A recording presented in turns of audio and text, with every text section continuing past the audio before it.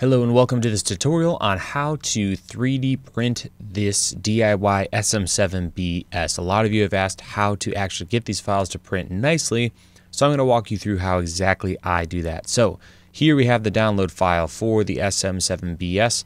This is version 1. If this changes, it might look slightly different. We've got our folder here. We're going to go in and we're going to be printing, or at least setting up to print, each one of these files, and I'll show you how I slice them. Now, I'm going to be using Prusa Slicer, specifically Prusa Slicer 2.4.2, as I have found this to be a fantastic slicer, and I also use Prusa printers. So I'm actually going to be using Prusa i3 Mark III S Plus printers, and that's currently what we've been using to print all of this stuff, and when we sell these, that's what you get from us, is something printed on Prusa printers. So we'll be talking about that, but you can use the slicer for other printers as well. So let's go ahead and get started. We're gonna go over and we'll start with the body.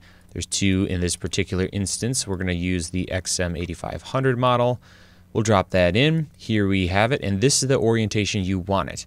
You want it to be right side up, and one thing I would recommend you do is rotate it a little bit. So this is the orientation if you're looking at the printer. We've got, original Prusa here on the build plate, and this over here is the back of the printer. So I'm actually going to position these holes to the back. So I'm going to use the rotate tool, and you can rotate on the outside, but if you bring your mouse on the inside, it'll snap. So I'm going to snap it so that the holes are facing the back of the printer.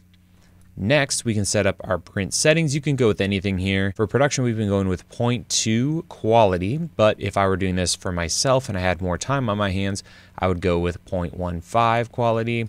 So you could select that. Next, I'm going to go into print settings here, and under advanced, I'm going to change seam position from nearest to rear. What this is going to do, if we go back to the platter here, is it's going to be hard to see on this particular model. Actually, let me lower the quality so we can really start to see things. Let me go to draft. It's kind of hard to see, but you can see this little line, there we go, right down the middle of the back of the model.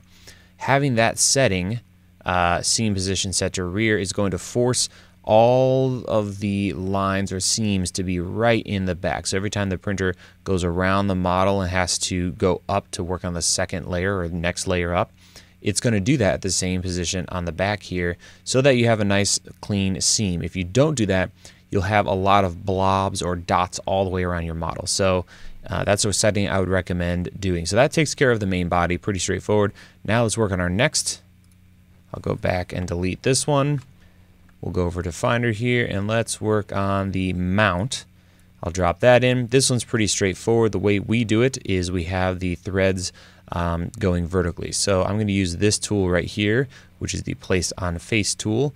And what this does is you can select a face and it will, plop the model on that face. So I'm going to select the face with the threads here, like so. And now we're ready to go ahead and print this. So there's definitely going to be some overhangs here, but I found this prints just fine without support. And the important thing I have found is that when you print it in this orientation, the threads are much smoother. So for this particular model, again, I'll go with 15 quality because we don't need any of those previous settings. And I will hit slice now, and now we're ready to go ahead and print this particular file. So that one's really straightforward. We'll go ahead and go back here, delete that, and let's grab our most tricky and difficult, and that's going to be the grill. So we're going to load this beast into our slicer. The first thing I'm going to do is flip it around because this is not a good orientation to work with. So I'm going to select it. We're going to choose the Place on Face. I'm going to choose the top. That flips it around for us. And now you can print with any print setting. We actually found that it works better if you print with a lower quality setting because every layer here, the printer is going to go around and make these little divots, and that's a lot of little divots, a lot of potential stringing. So I have found that around that 0.2 quality works. So there is a problem, however. So let's go ahead and slice this, and it'll take a while because there's a lot of little movements going on. All right, so now the slicing has been complete. The holes here look pretty good.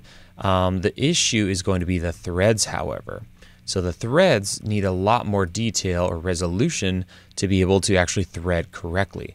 So now that we have the holes good, now the threads are an issue, but there's a super cool tool here in Slicer to be able to help us with that. And we can access it by going back to our 3D edit view instead of our slice view. And if we select the model on the top left here, you'll see we have variable layer height. I'm going to select that. Now we have this bar over here, and you can see if I move my mouse up and down, it's showing us where on the model we're going to be essentially changing the resolution, or the layer height of our model. So I'm going to go down to, let's zoom in here actually, get a better position. I'm going to find where the threads start, which is right about here.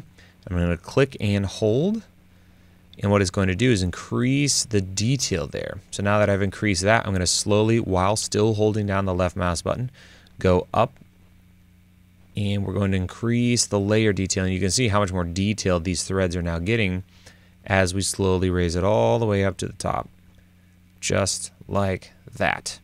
And I'm going to call that good. Maybe I could go a little lower here, so let's bring it down, increase that last thread, something like that. So now we have our nice low detail holes, which just prints better, but then we have this high detail threads.